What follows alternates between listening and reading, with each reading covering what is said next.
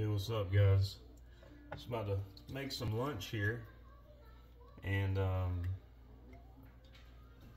need some dipping sauce for my sushi.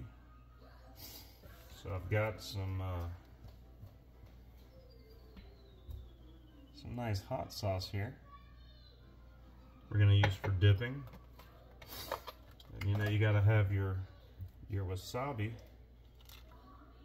with the sushi. I got this sushi from the grocery store. They unfortunately don't give a ton of wasabi here, but get some wasabi in there.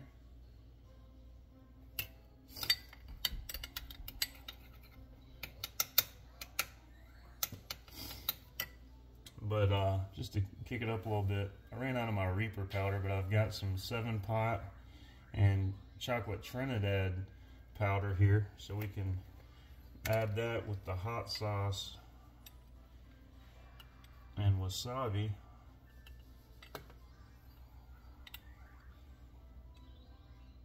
So should be a nice warm sushi meal. It's going to be kind of thick with that much powder, and then the wasabi thickens it up. I did something similar last night. The only difference is I use Reaper powder, but I ran out of my Reaper powder.